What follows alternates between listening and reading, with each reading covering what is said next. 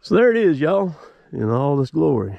A brand new H855E Tigercat with a Waratah 624C head on it.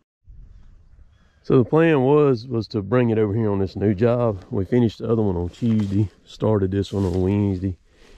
Everything was moved on Tuesday afternoon, or finished moving on Tuesday afternoon. So of course tonight I just worked Monday and Tuesday, and I know Kevin was working on that machine over there yesterday. They ran Saturday there too, because we had those storms come in Wednesday night. They didn't work Thursday, worked Friday and Saturday. So with that machine being set back in place over there, there's probably something a little out of kilter on this one right here. Which, when you buy these logging machines and you buy them new, and a lot of machines, a lot of times, especially on logging stuff, it takes a little bit to get the bugs worked out of them. I mean, there's a lot of moving parts on, a lot of things that's got to jive and work together. And if everything ain't exactly right, it can take you a little bit of time to get the bugs worked out of it. So with that being said, there's probably something. I'll be here tomorrow and I'll find out what how it went and all that stuff like that. But be interesting to see it run. But it may be a little bit, especially if it has to have a part or something on it. Good looking machine. I looked at it up at the shop. This one is set up like the track cutter, where it don't have any rollers on the top, so that's going to be nice, not having to dig mud out of it and all. It's just got the slides on it, and where it just slides, and you can see the mud just builds up on the sides right there is all it does, which that don't affect anything, because there's really nothing to clean out on them when you need to clean them out.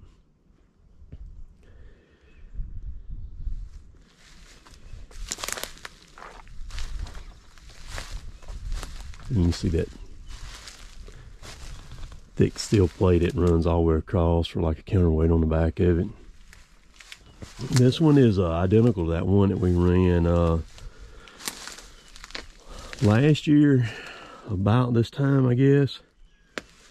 They had one, B&G took it back in on a trade, and we got it and ran it for a couple weeks or so, I guess, for them. Ran it enough to rub the Waratah off the bar right there, but it didn't get ran much because it didn't knock hardly any paint.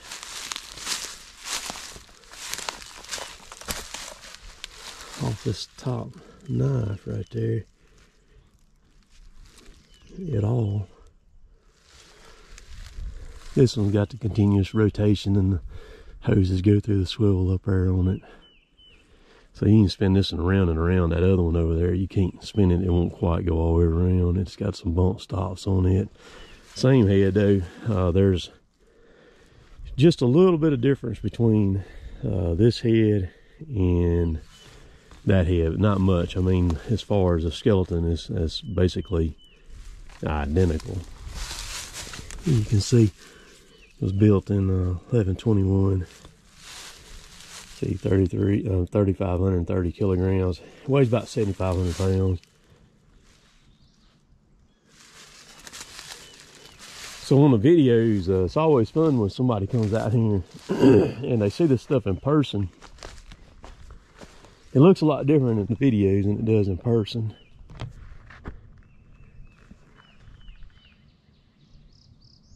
It don't look near as big in the videos.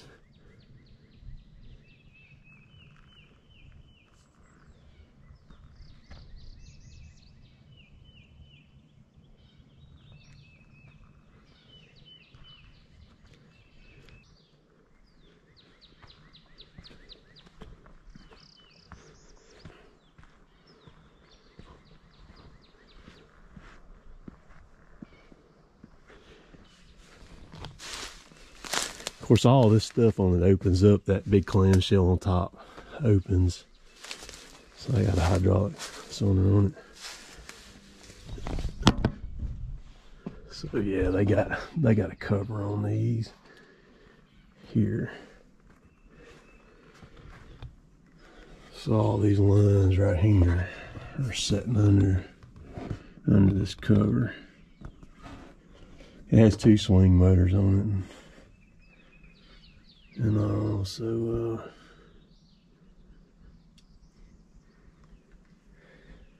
got a little bit more room on this one to work on it.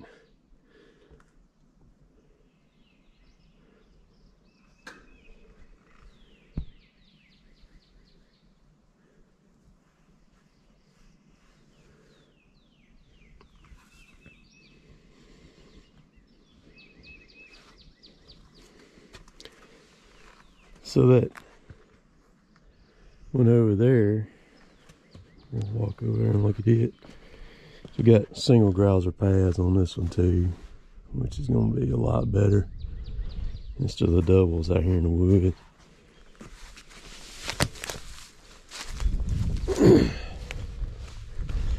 The triple grouser pads out in the woods, they completely suck. Boy, they ain't no fun at all to try to get around. There's a 630. There's the grader. Oh, we're 3 miles back in here off the blacktop too. So any rain is going to jank this thing up. And they're talking about storms again on Tuesday. I think this will be the 5th week in a row that we've had to dance with these storms, and got a good bit of damage last week and last week's storms. So there's the 830.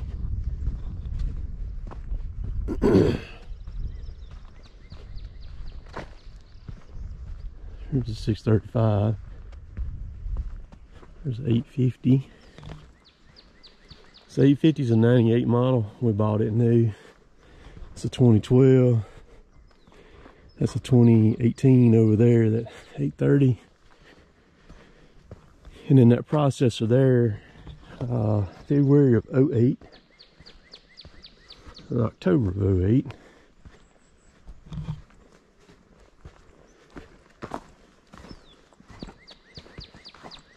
So if that machine over there, the new Tigercat, will be like this one, hold up like this one, it'll be good.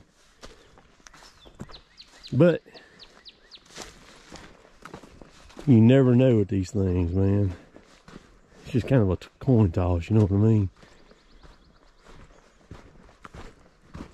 As to how they do that ground pumping. A lot of hardwood on this track too. Again, the other one had a lot of hardwood on it. That poplar stump, big one.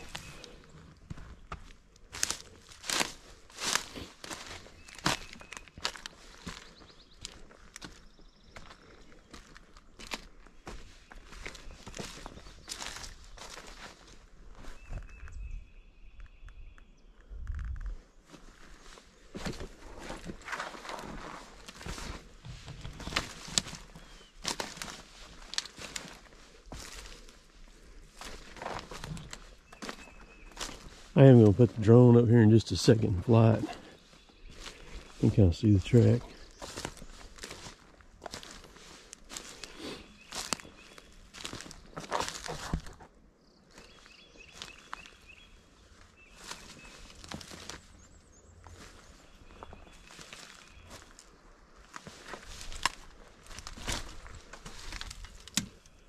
See, 3,390 kilograms.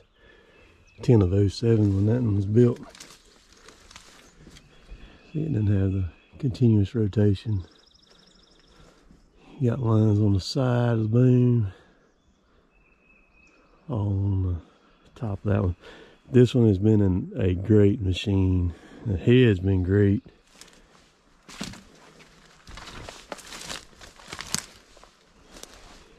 It's just these things cost so much money. You can get a lot more yield out of a track with a processor, even though we don't use it to cut the length. I mean, sometimes we use it to cut the length, like sometimes when we're in some really good grade logs, like really good hardwood or some really good old growth pine, and we'll cut those the length like that. But predominantly everything here in the southeast is set up. The mills are on a tree length type system, which is good because you don't have to cut up all the stuff. But even with that being said, running at tree length, you can still get a lot more yield out of the track with one of these. Now you still can with a loader and a pull-through delimber if, and only if, you have the right operator running the machine.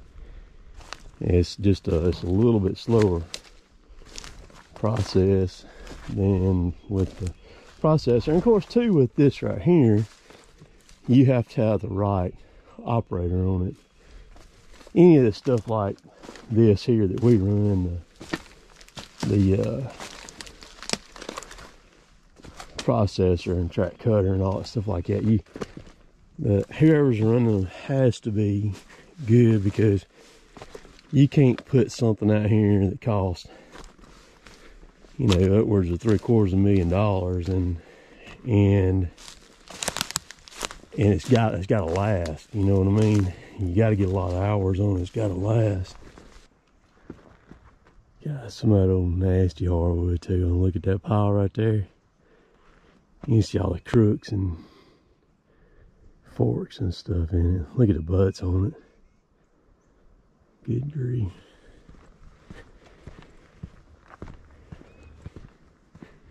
And in the pines,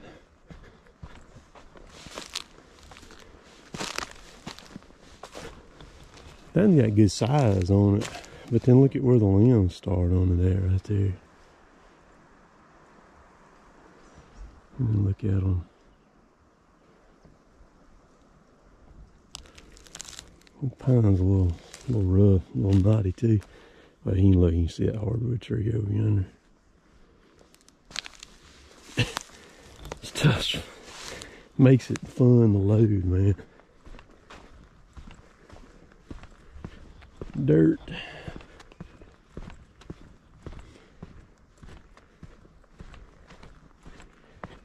There may be some rough terrain on this and in spots, but this in here don't look too bad as far as the hills go. Now when you get back out that way, like I said, there may be some here embedded. It's pretty rough. There's the shooting house. This is there's no telling how many acres is in this block. This block is huge. It goes for miles. It's several miles, and there's really no houses on it, nowhere or anything. It's just logging roads and woods, and of course people have hunting gloves on it, and they lease the hunting rights for the recreational part of things, and hunt and carry on. There's a big lake right over there. I'll fly the drone up where you can see everything here in just a second. But yeah, there's a processor. Comment down below, know what you think. So I'll include the drone footage in another video later on. Let me know what you think down below, like I said in the video there. If you didn't get a chance to see yesterday's video, which was Saturday, go back and look it up. It's two old John Deere scrapers that actually have trees growing up through the tubs on them. And I think a rescue mission is going to go down on them this coming week when y'all are watching this, hopefully on Wednesday. It's going to be kind of a crazy thing to follow along with and keep up with, because logistically this is going to be pretty tough, because you're talking about that one 862 scraper coming in right at 50,000 pounds, and not sure if the engine's even going to run on an they've been parked abandoned for pushing 30 years now, and I don't know exactly what's wrong with them. So the engines may be bad, transmissions may be bad in them or anything like that. But go back to yesterday's video, watch it. Got a ton of views on it, lots and lots of views on it. Kind of the beginning process, because what I was doing on that was I was kind of going and checking the machines out for another guy that's coming in here from a long distance that's going to be dealing with them, and I'll be a part of it. If he goes ahead, pulls the trigger on it to do it, I'll be the one getting the trees out of the bowls of the machine and helping him recover those. So it's gonna be a very interesting process to say the least. Again, like I said in the video, we're still supposed to have storms coming in. I got an insane amount of tree work to do. I'm having to work around these storms, and then these storms are happening, and people having more trees they're wanting worked on and all. So that's, you know, good for me on my end as far as that. So if you're in our area right here and you've got some trees you need some help with, you can contact me. Look down below. There's my email down there. You can send me an email and I'll get it with you like that. So appreciate y'all watching. Hope y'all enjoyed this video, walk around and just looking at the logging machines. And get out. Enjoy the day. We'll catch y'all later. Later, taters.